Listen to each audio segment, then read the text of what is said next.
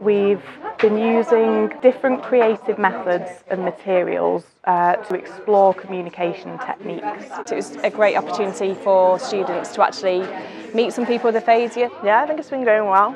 As from the first week to now, it's progress, little by little, you get to know each other a bit better.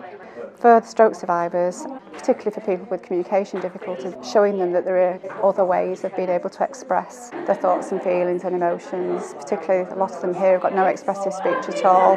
As you can see, they're getting involved and joining in. More than ever, it's more than ever determined.